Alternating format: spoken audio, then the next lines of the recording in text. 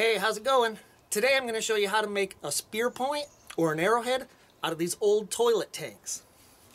So first of all, you just break it. Then you got a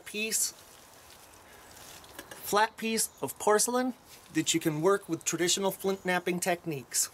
Alright, here's our piece of porcelain from the toilet, and here's a copper bopper, which you saw in a previous video. You could also use a deer antler or even a piece of wood. And what I'm going to try to do is start knocking pieces off on the bottom and then flip it so I get a zigzag edge.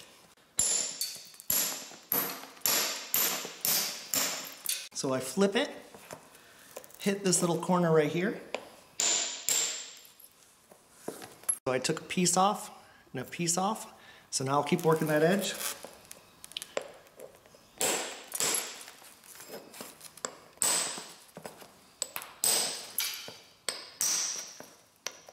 It's kind of crude, but you can see that it's a zigzag.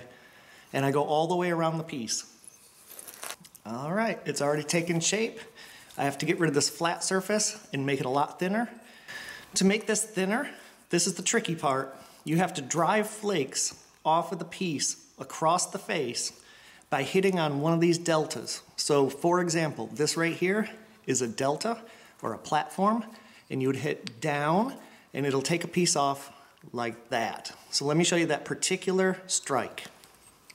I'm going to hold it in my hand, which is why I'm using the glove, supporting it very firmly against my leg. And so that took a chip right here. These are going to be fairly small chips, but you just want to start going around the piece, thinning it, getting a beveled edge. I'm just going to keep working it. You notice the center line is getting better, and every place it's low, I'm hitting that off, and then trying to get it as far across the face as possible.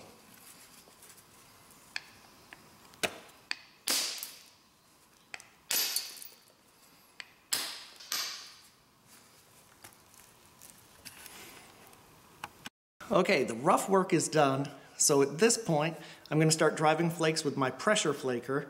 Again, everywhere there's a high spot, or a low spot in this case, I'll pluck that off. I'll work all the way around the piece.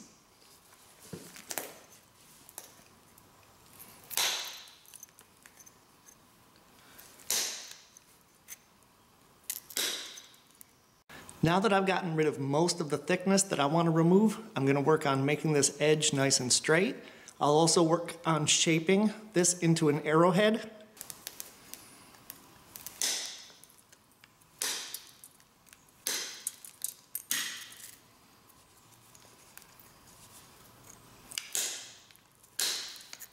You can see how I'm getting a lot more symmetry now, getting it more into that arrowhead shape or spearhead shape, and I'm just going to keep working it around and just keep knocking flakes off and get it smaller and thinner and more symmetrical.